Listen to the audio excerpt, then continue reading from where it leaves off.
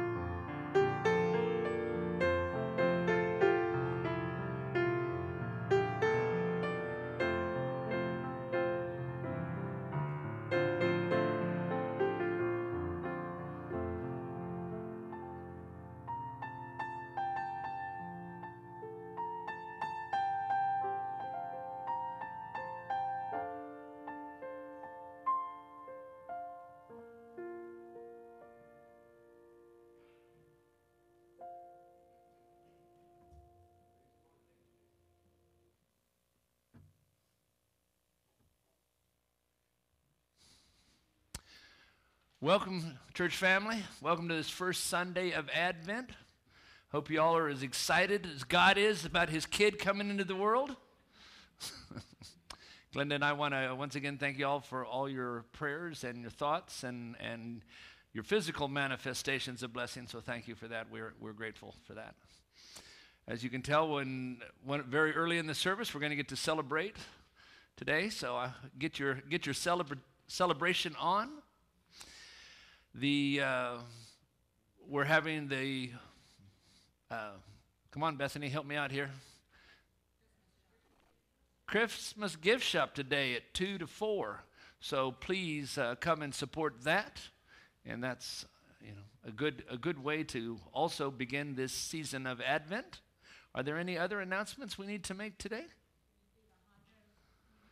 I'm not going to boot stomp the Hondo thing. I hate to. I'm gonna give Steve a bad time for scheduling a.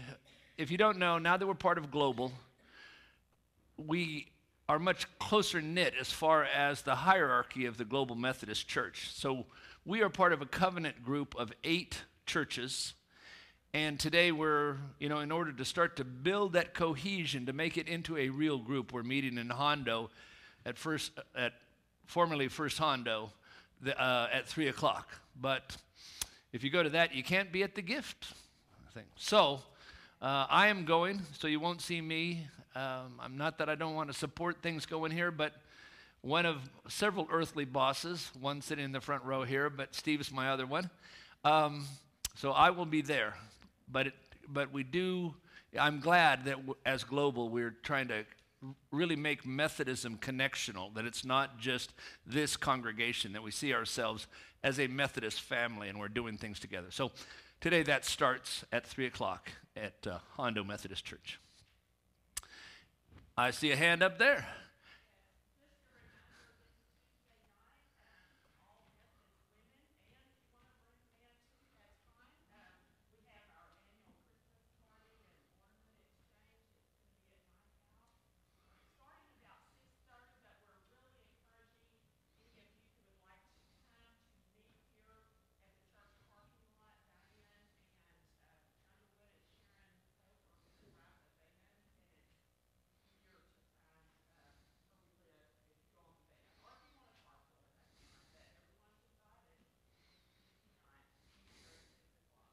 Okay. Other announcements? Seeing none? 'Cause, see, that's the nice thing about Methodism. We don't raise our hands too much in church, so when I see a raised hand, I know it's an announcement and not a give glory to God. So, okay. Let's go ahead and have the invocation. Lord, we invite you here. We know you are here. Your word promises us where 2 or 3 gather in your name, you're there too. But we have turned aside from all the other concerns and taskings of our busy lives to be here in your house. It's that important to us, Lord. We make this presence in your house with intention. May it be a sweet fragrance to you, O Lord. May it bring a smile to your face as we gather as your children at your feet until you gather us, Lord, on that final day when we will hear the trumpet and you do away with this world of war and sorrow and bring us to a place that has no tears. We worship you, Lord. In your mighty name we pray, Jesus. Amen. And now, if Miss Ariana and Miss Elizabeth and the sponsors would come forward at this time.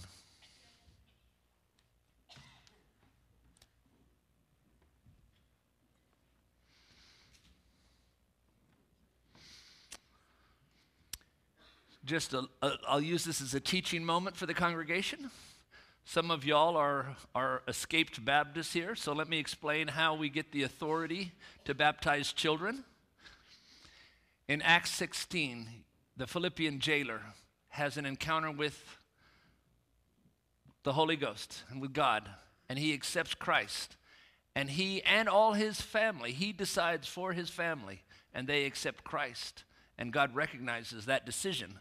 Today, Elizabeth is going to be baptized into Ariana's faith. That was good. And of course, in this church, we have a confirmation process. And so the full circle of Elizabeth making her own decision for Christ will come during her confirmation. But for today, Ariana has that God-given right as a parent to decide to have her child baptized. This is baptism, not dedication. Not that God shows up. And so Elizabeth will have the benefit of baptism today. You know, the Bible tells us that when she is baptized, she goes into the grave with Christ and she comes out of the grave with Christ. And Adam's sin is washed away off Elizabeth right now. So she has free will. It is restored to her through baptism today. And that's why we baptize our children, to give them that advantage of setting them free from Adam's sin as early as possible so that she has free will. And that is granted today through this sacrament of baptism. And so now I'll ask you as parent and sponsor, and you're going to be the example for young Miss Elizabeth. Do you renounce the devil and all his works and reject the evil powers of this world? Do you repent of your sin and turn to Jesus Christ and confess him as your Lord and Savior? Do you receive and profess the Christian faith as contained in the Holy Scriptures of the Old and New Testaments? You're supposed to answer too. Yes, okay. Don't worry, people in TV land were wondering. Do you accept the responsibility to resist evil, injustice, and oppression by grace and power of God? And will you obediently keep God's holy will and commandments and walk in them all the days of your life by the grace and power of God? And then the most important question of all, will you nurture Elizabeth in Christ's holy church that by your teaching and example she may be guided to accept God's grace for herself and profess her faith openly and to lead a Christian life? Will you do this? Okay. In that case, it is time to baptize Elizabeth.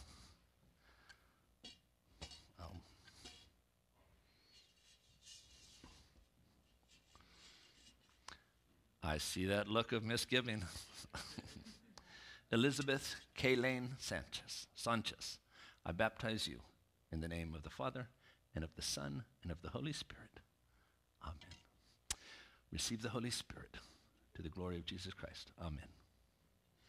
Congregation, you now have a pledge. Go ahead and stand. Miss Elizabeth, they're making this pledge to you. So we say together, we welcome you and receive you into the fellowship of the church.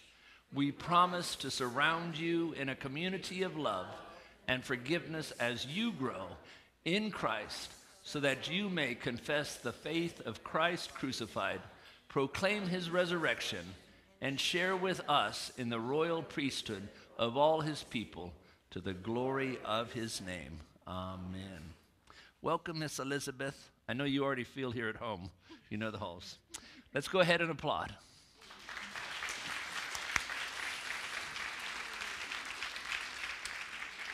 And this is yours, Miss Elizabeth. Your mom will keep it for you. Hey, the girl likes bling. Okay, thank you.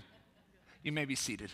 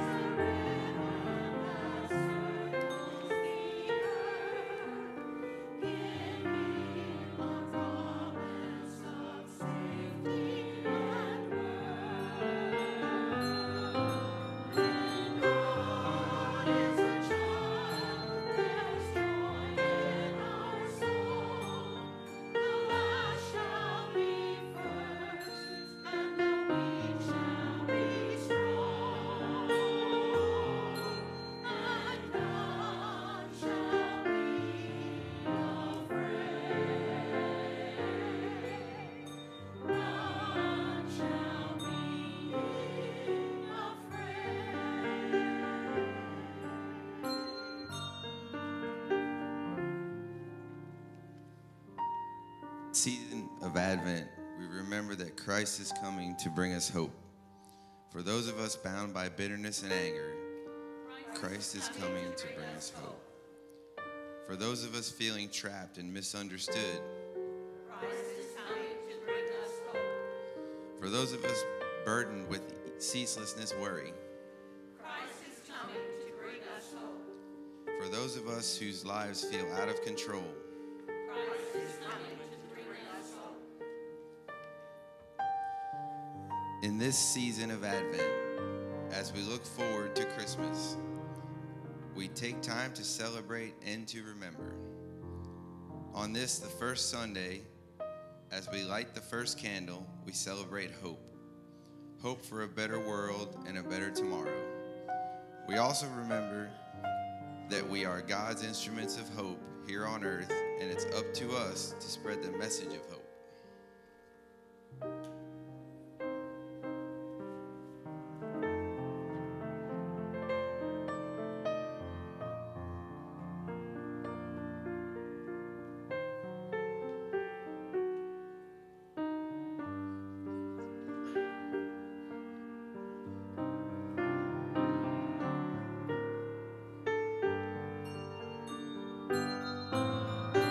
God is a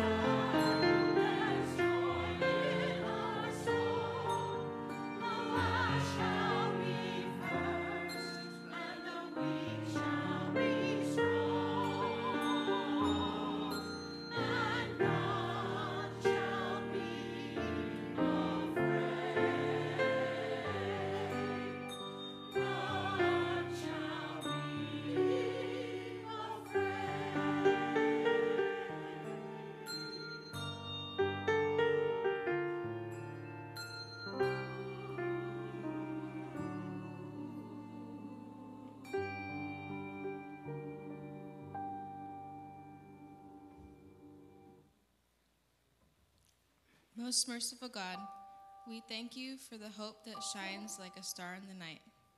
With your promise, we can look forward to a better tomorrow. Fill our hearts with the love that hope brings to all humankind during times of darkness. In your name, O Lord, we pray. Amen.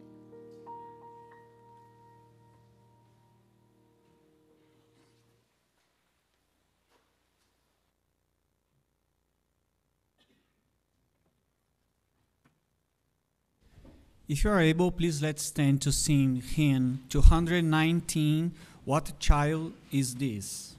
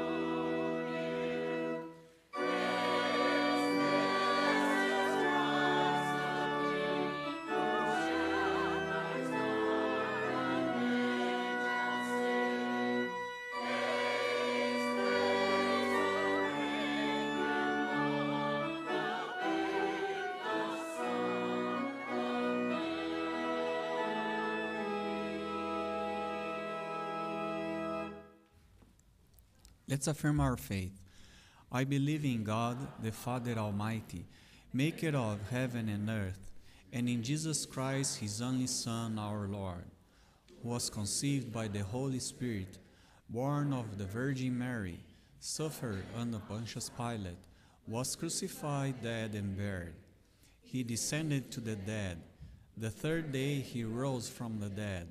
He ascended into heaven, and sitteth at the right hand of God the Father Almighty. From thence he shall come to judge the quick and the dead.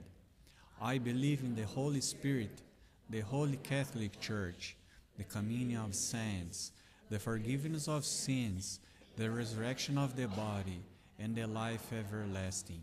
Amen.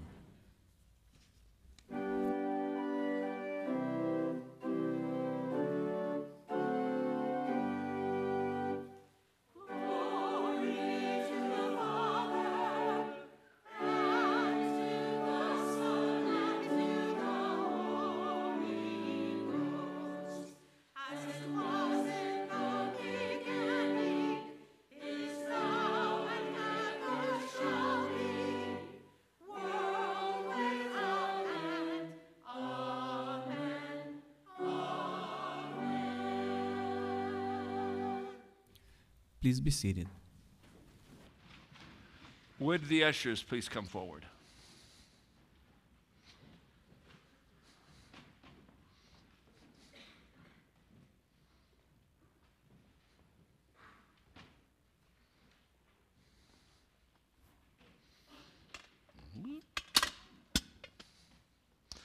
Good catch, yeah.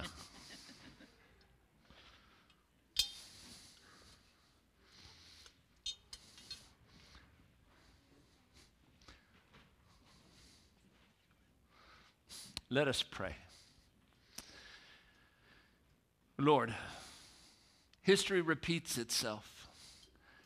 As the kings brought gifts to the baby Jesus, we now bring gifts into the house to celebrate his entry as a baby into humanity. Lord, receive these gifts, and may they go forth from this house to glorify the name of the King of Kings, the Lord of Lords, our Jesus. We ask this in his mighty name. Amen.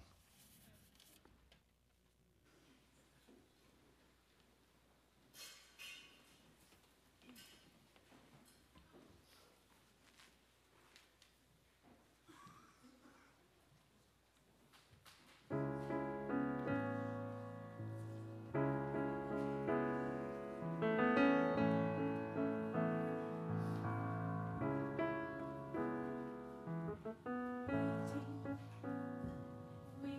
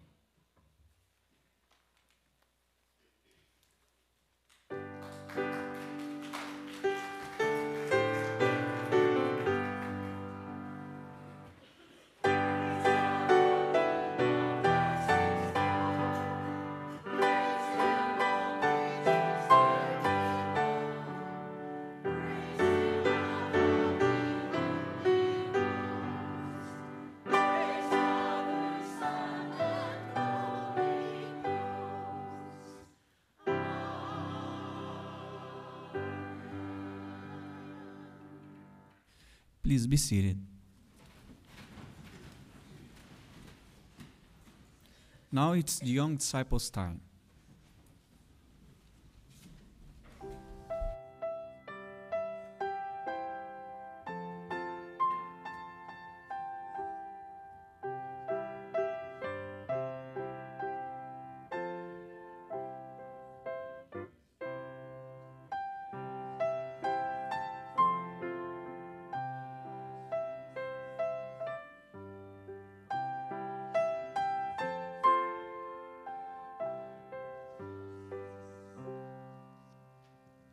All right, what's up, guys? If y'all don't know me, my name is Travis, and normally I work with our teenagers, but this morning I get to talk to you guys. So, today I want to talk about the word hope. They just talked about it when they lit the candle, but I want to know, when you guys hear the word hope, what do you think of? No, you don't want to answer? You're scared? Everyone's listening to you? Well, I'll give you an idea. So I think a lot of people, when they hear the word hope, they think about optimism, which is a big word. But a lot of times people will think of hope, and they just have this kind of general idea that things are going to be good and that life is going to work out, and that all of their circumstances and the things around them are going to go good, right? But that's not always how life works, is it, right? We see bad things happen sometimes. Has anyone ever had bad things happen, right? And so we can't really hope in the things around us to always be good.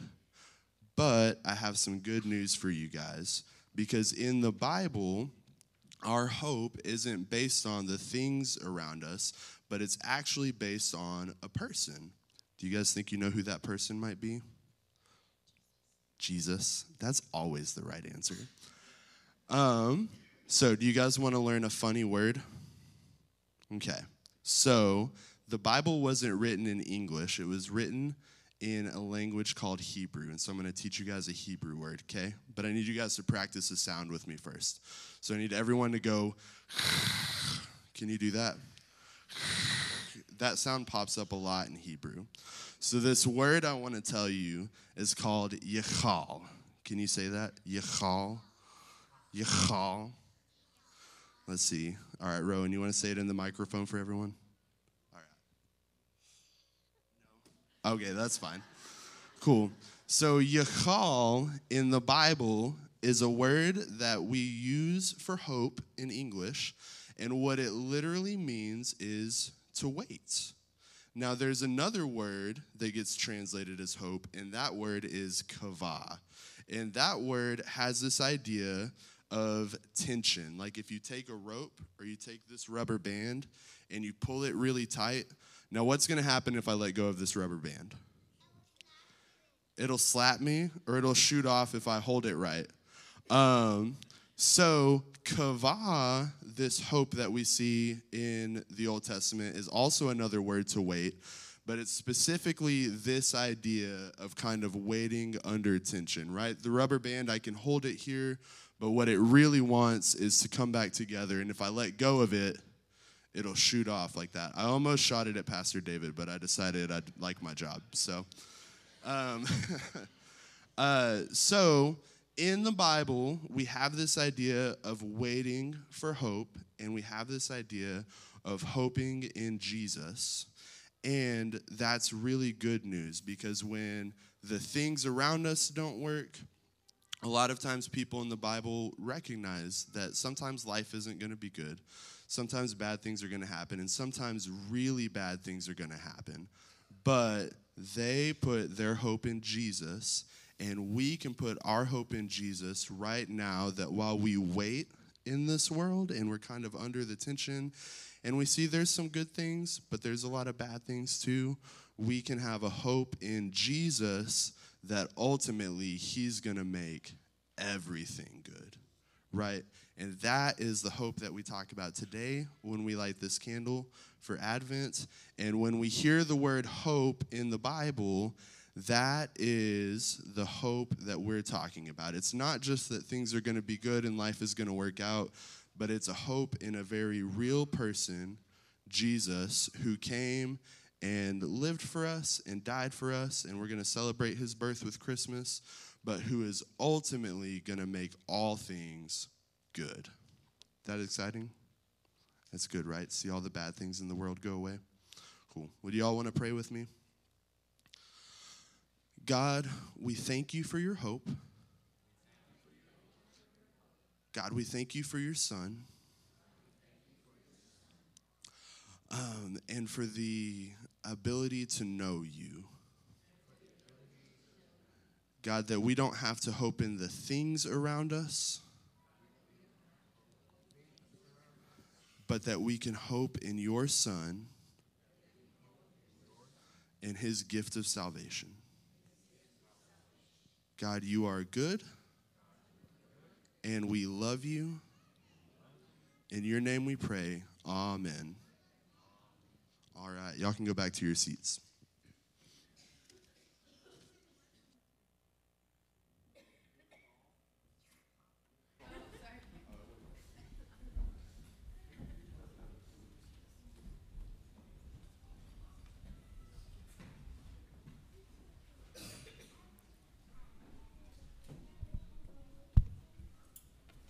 Good morning. If you'll stand if you're able to honor the word of God. Our first reading today comes from the book of Genesis, chapter 49, verses 8 through 10. Judah, your brothers will praise you. Your hand will be on the neck of your enemies. Your father's sons will bow down to you. You are a lion's cub, Judah. You return from the prey, my son. Like a lion, he crouches and lies down, like a lioness, who dares to rouse him. The scepter will not depart from Judah, nor the ruler's staff from between his feet, until he to whom it belongs shall come, and the obedience of the nation shall be his. Our second reading today comes from the Gospel of Matthew, chapter 2, verses 1 through 6. After Jesus was born in Bethlehem in Judea, during the time of King Herod, Magi from the east came to Jerusalem and asked, "Where's the one who has been born King of the Jews? We saw his star when it rose and have come to worship him." When King Herod heard this, he was disturbed, and all Jerusalem with him. When he had called together all the people's chief priests and teachers of the law, he asked them where the Messiah was to be born. "In Bethlehem in Judea," they replied, "for this is what the prophet has written. But you, Bethlehem, in the land of Judah, are by no means least among the rulers of Judah. For out of you will come a ruler who will shepherd my people Israel." This is the word of God. Thanks be to God. Amen. You may be seated.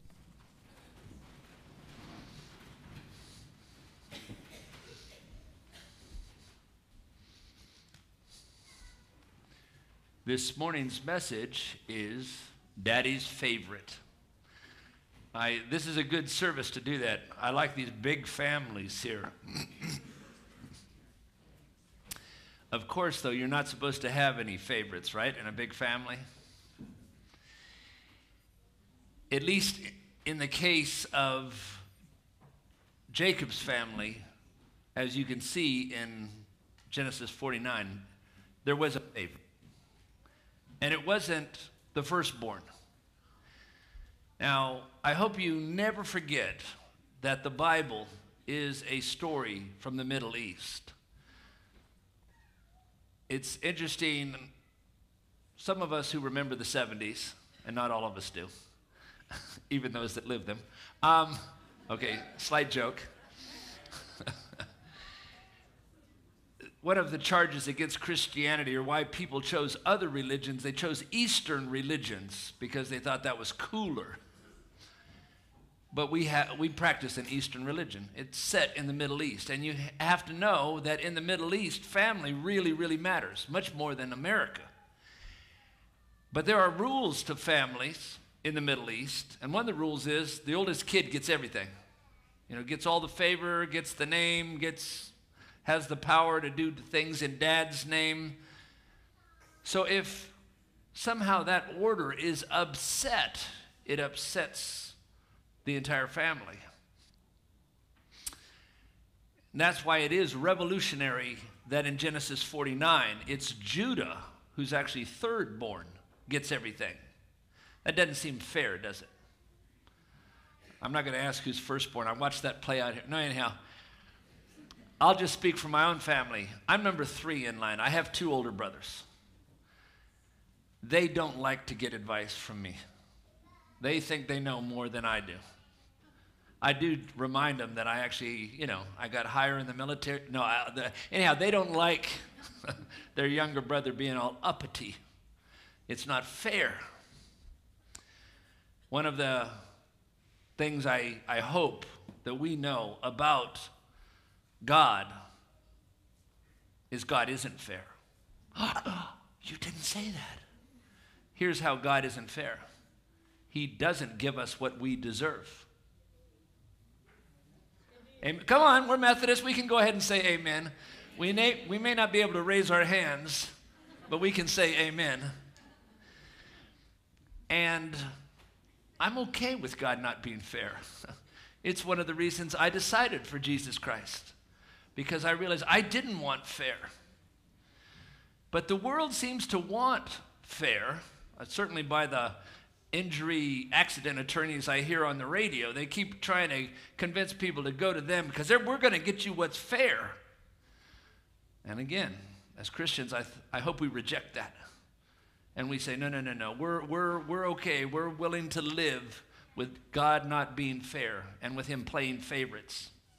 Now, if you wonder why all that war went on in Gaza, why Hamas did what they did, they have a problem with God not choosing the firstborn son. Islam is founded on the premise that God should always go with the firstborn son. The firstborn son of Abraham is Ishmael. And the Muslims will tell you they are the descendants of Ishmael. So, by their thinking, part of the reason they say our God is invalid is because he doesn't choose the firstborn. He jumps over the firstborn and he chooses the second. Starts with Isaac. And then Jacob jumps 2 and becomes Judah. From Judah, we get the word Jew. From Judea and Jew, and all of these are conjugations of things to do with Genesis 49. It says, Judah, the scepter will never depart from your hand. In other words, ruling power, the ability to rule the world comes through Judah. And most of the world doesn't want to hear that. And then it says, and that staff will never depart from between your feet. In the Middle East, that's kind of, it said, I am immovable. I have the rod of authority and no one's moving me. And the world says, that isn't fair. And God says, I'm okay with that. I've got I'm daddy. I get to choose who's my favorite, and he has said it there. This is why in the Christmas story, and as we read Matthew 2, we hear that the Magi, that's a Persian word, a Farsi word, an Iranian word for priest. So even in that day, their religion has to come to Israel and find out, where is this baby born king of the Jews? Where is daddy's favorite? King Herod, who thought he was the king, but he's like, you mean there's a new king and it's not going to be from my family? Because he's like, well, I looked at my house. There didn't seem to be a new baby born there.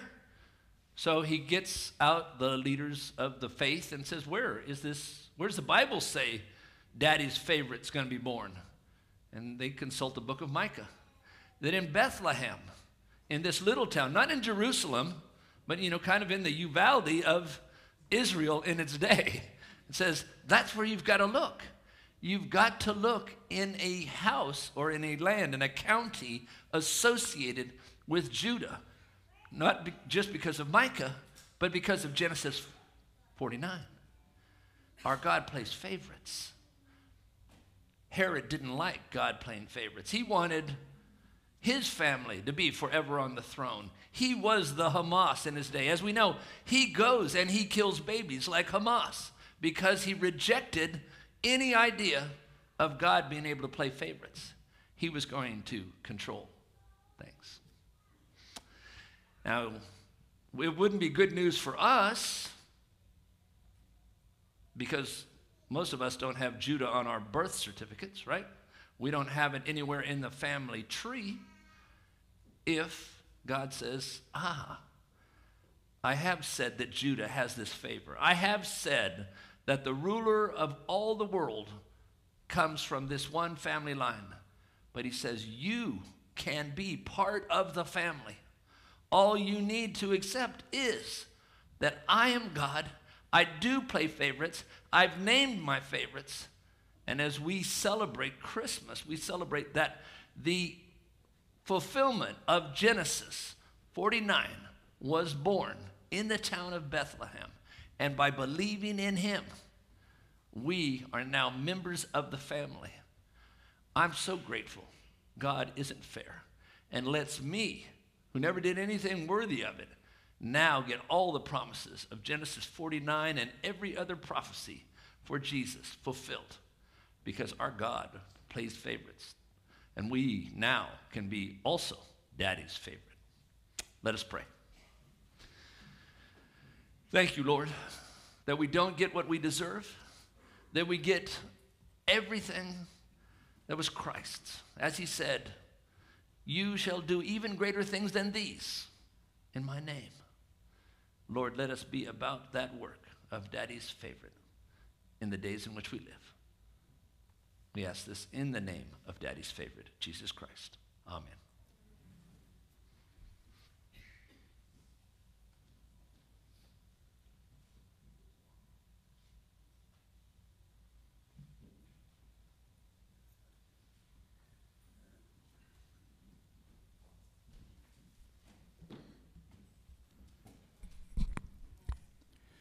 Christ, our Lord, invites to his table all who truly love him, who earnestly repent of their sin, who dwell in charity with their neighbors, and intended to live a holy life. Draw near with faith and take this holy sacrament to your comfort, making your humble confession to Almighty God. Let us pray. Almighty and most merciful God, we confess and lament that we have sinned against you in thought, word, and deed. We have not loved you with our whole heart. We have failed to be an obedient church. We have not loved our neighbors as ourselves. We are truly sorry and we humbly repent. Because the remembrance of our sin is more than we can bear, have mercy on us and forgive us. For the sake of your Son, Jesus Christ, pardon us of all that is past and grant that we may ever serve you in newness of life. To the glory of your holy name, through Jesus Christ our Lord. Amen.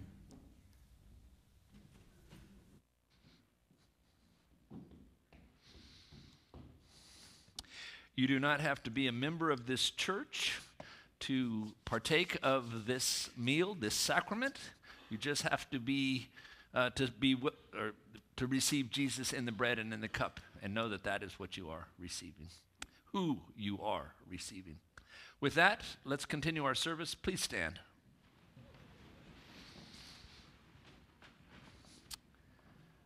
The Lord be with you. Lift up your hearts.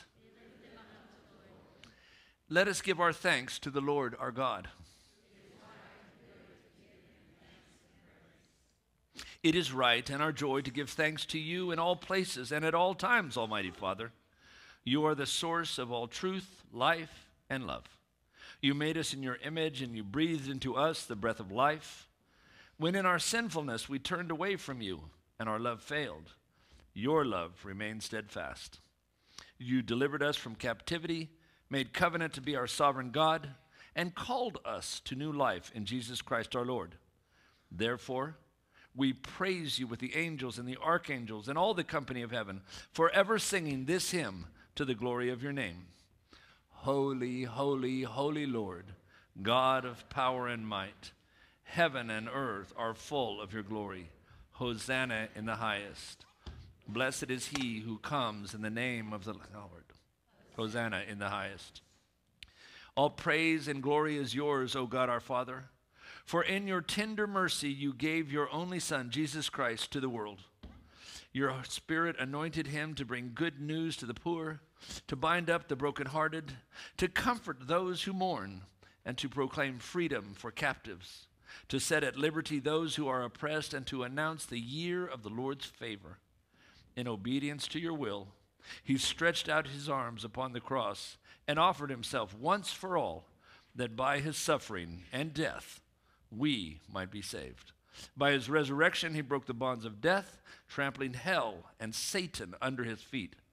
As our great high priest, he ascended to your right hand in glory, that we might come with confidence before the throne of grace. On the night that he was betrayed, our Lord Jesus took bread, and when he had given thanks, he broke it, and he gave it to them, saying, "Take, eat. This is my body, which is given for you. Do this in remembrance of me." Likewise, after supper, Jesus took the cup, and when he had given thanks, he gave it to them, saying, "Drink this, all of you, for this is my blood of the new covenant, which is shed for you and for many for the forgiveness of sins. Whenever you drink it, do this in remembrance of me." Therefore, we proclaim the mystery of faith as we say, Christ has died, Christ is risen, Christ will come again. We celebrate this memorial of our redemption, O Father, receiving these gifts of bread and of the cup with thanksgiving for the death and the resurrection of your Son, Jesus Christ.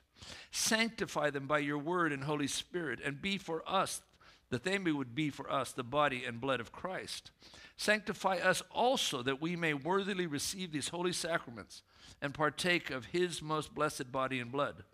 By your Spirit, make us one with Christ, one as your church, that Christ may dwell in us and we in him. In the fullness of time, put all things in subjection under your Christ, and gather us together with all your saints in the joy of your heavenly kingdom, where we shall see our Lord face to face. We ask this through your Son, to whom with you and the Holy Spirit, in your holy church, be all honor and glory now and forever. Amen. And with the confidence of children, let us now pray the Lord's Prayer as we say, Our Father, who art in heaven, hallowed be thy name. Thy kingdom come, thy will be done, on earth as it is in heaven. Give us this day our daily bread, and forgive us our trespasses, as we forgive those who trespass against us. And lead us not into temptation, but deliver us from evil. For thine is the kingdom, and the power, and the glory forever. Amen. The bread we break is a sharing in the body of Christ, and the cup we take is the cup of the new covenant, poured out for you and for me and for many, for the forgiveness of sins. And in preparation to receive these sacraments, let us pray the prayer of humble access as we pray. We do not presume to come to this your table, O merciful Lord, trusting in our own righteousness, but in your abundant and great mercies. We are not worthy so much as to gather up the crumbs from under your table, but you are the same Lord, whose character is always to have mercy. Grant us, therefore, gracious Lord, so to eat the flesh of your dear Son, Jesus Christ, and to drink his blood, that our sinful bodies may be made clean by his body, and our souls washed through his most precious blood, and that we may evermore dwell in him, and he in us. Amen. Please be seated. With those helping with communion, come down at this time. Let us close our time at the Lord's table with a thanksgiving prayer. Let us pray.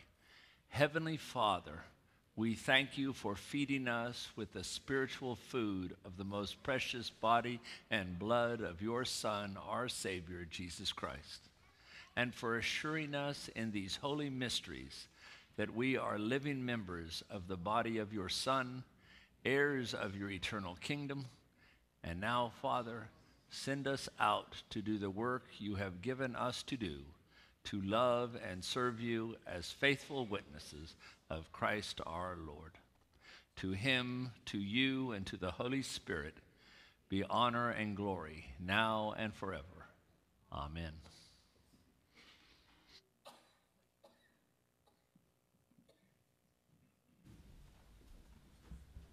Please let's stand if you are able to sing hymn 249. There is a song in the air.